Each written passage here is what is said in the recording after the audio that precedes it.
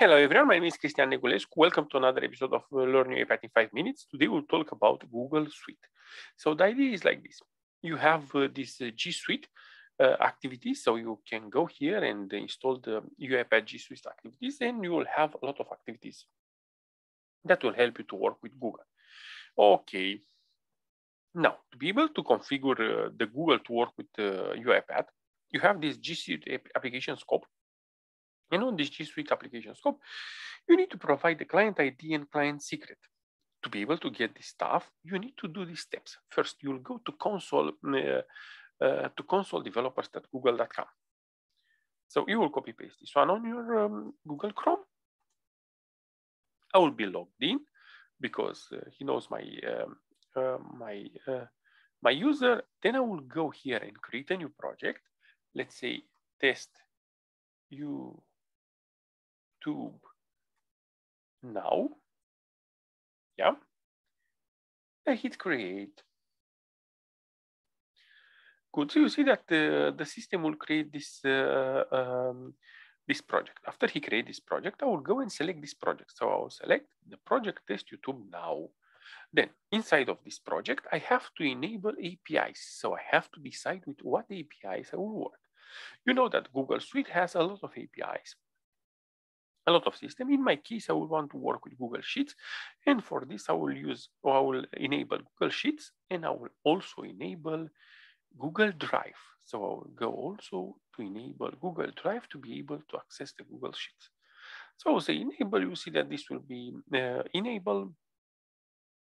And in this way, we'll give the accessibility. Yeah, this will get the accessibility. Now, after I enable both activities, Google Sheets and Google Drive, I will go further and I will create credentials. Yeah.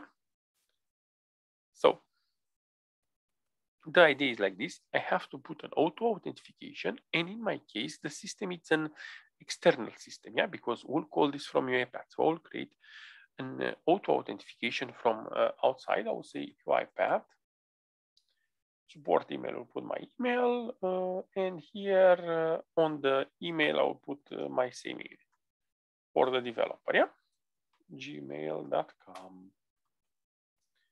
Save and continue. After I create this one,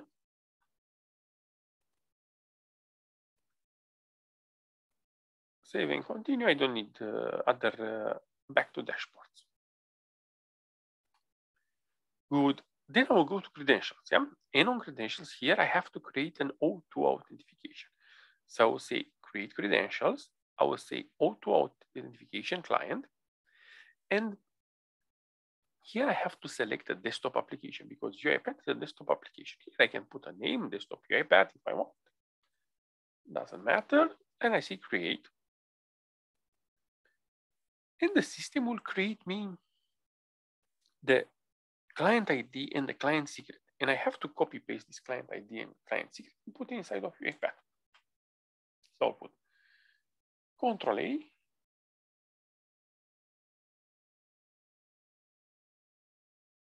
Not this one. I say here copy. And I will say Control V. And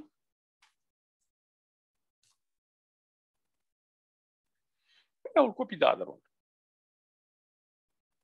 And in this way, I get my connection with the system. Yeah. So that are the steps, the easy steps to be able to connect to GSuite application scope. Yeah. So remember, this is very important. All the configuration, you have to do it inside of the console developers google.com. Okay. As usual, if you like my movies, please subscribe to my channel and comment on my movies and tell me what else you want to see inside of my movies. Thank you very much for watching. Have a good one. Stay safe. Bye-bye.